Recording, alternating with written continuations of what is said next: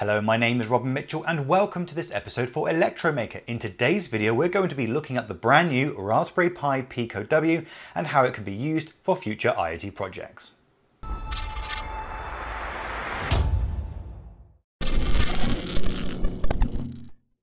So before we can jump into using the Raspberry Pi Pico W, we first need to know what it is. Now, the Raspberry Pi Pico W is exactly the same as a Pico, except that it adds a Wi-Fi module. Now, the reason why this is quite useful is for two main reasons. The first one being that the Wi-Fi module allows you to do internet connected projects such as Wi-Fi or maybe something like remote control.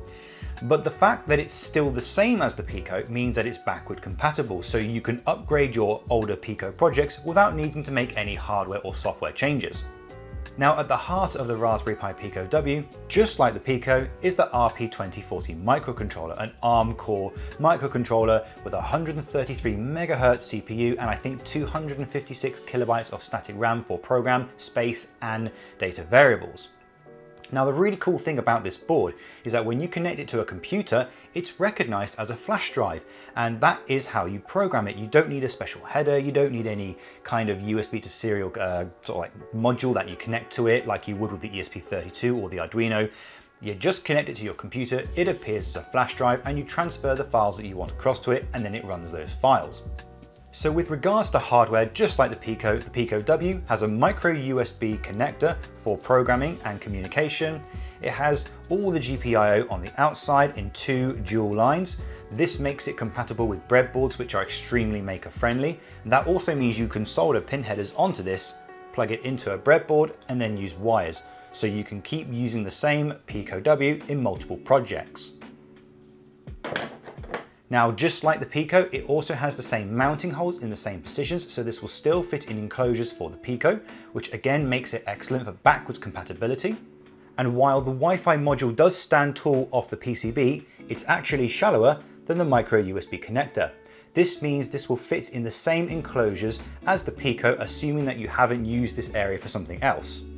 So the Pico W overall is a Wi-Fi version of the Raspberry Pi Pico. It's ping compatible, it is software compatible, and an excellent upgrade to previously existing Pico projects.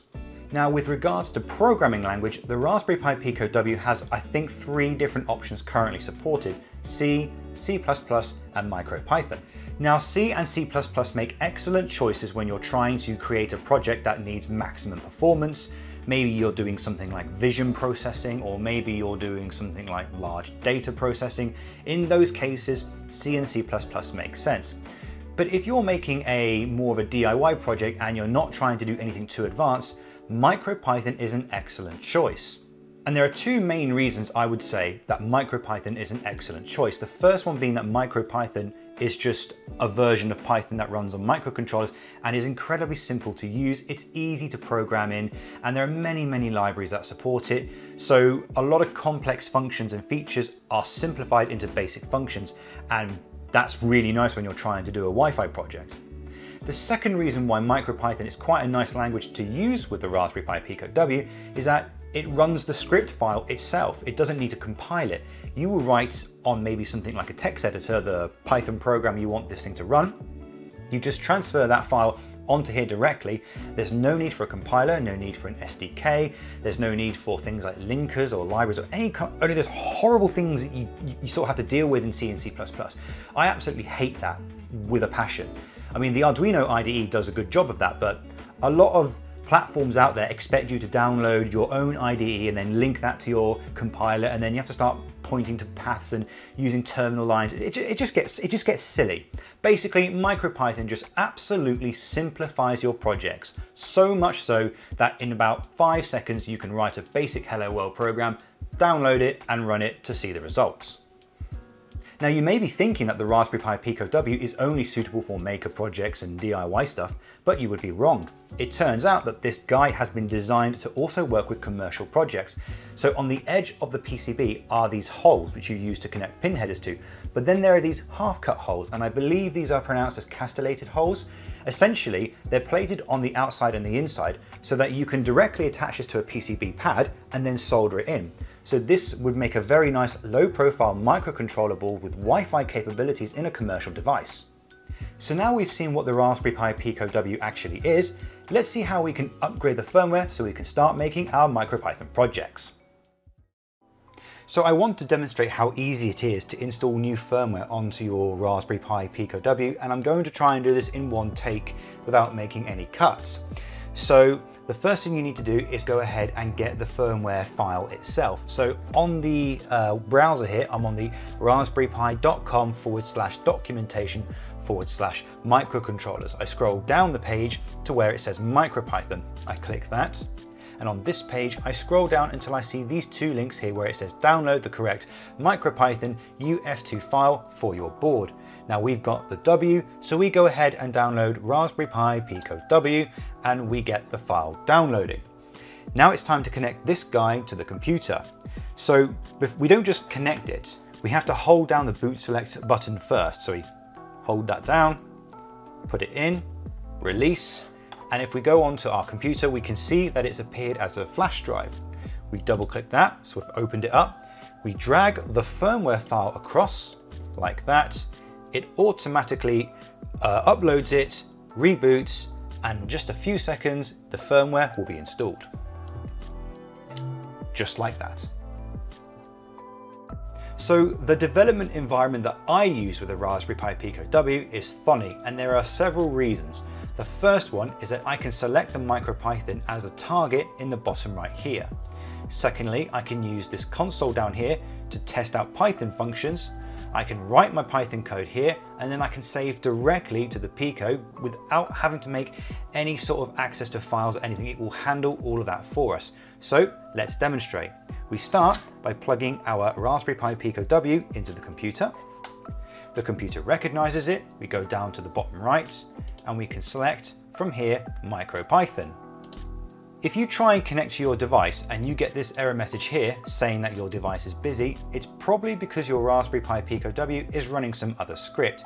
So to stop that, we can just click the stop button here and it causes the device to reboot and we get the console here. So we can go ahead and test some Python code such as this. Just like that, the Python engine on our device is running correctly.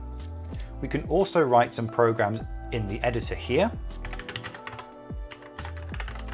And then when we come to save it, it will ask us where we want to save it. Now you could do it onto your computer, but you can do it directly to the Raspberry Pi like so. And just like that, it is now running our script. So I can go ahead and click run and we can see that it comes through. So to demonstrate the power of MicroPython, we are going to look at a basic web server running on a Raspberry Pi Pico W, all in just 36 lines of code, including whitespace. The nice function names, along with the few amounts of code needed to get something very, very complex running, is why MicroPython is a fantastic language to use. So as we can see, the first two libraries we include are networks and sockets. The networking library is used to connect to Wi-Fi, while the socket library is used for TCP connections. These two variables here are SSID and password, which are used to connect to our Wi-Fi network. And here we create a WLAN object, which is just handling the Wi-Fi connection itself. We pass the SSID and the password to it, as well as turning it on. And then here we get socket address info. And this is just creating an address object, which will then pass to our socket down here.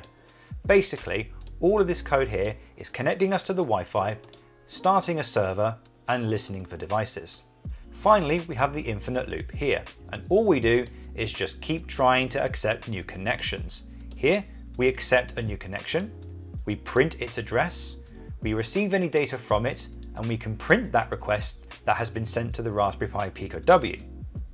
Then, we're just going to respond with the word hello, and then close the connection. And should any errors occur, we can just go ahead and close the socket. So now let's see what happens when we connect to this Raspberry Pi Pico W over the LAN. Now you can find the IP address of your device in numerous ways. You can go to your router and see what it's connected as, or you could write a little function in here that just returns the IP address that it's been assigned to. Now I know that mine is 192.168.1.163.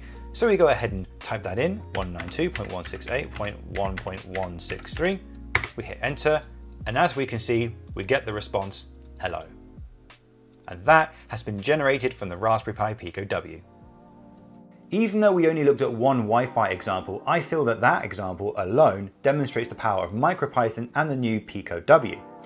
So you've got a board that's small, lightweight, has an additional Wi-Fi capability, backwards compatible, and maker friendly and prototyping friendly. And for me, that just makes the Raspberry Pi Pico W an absolute sell.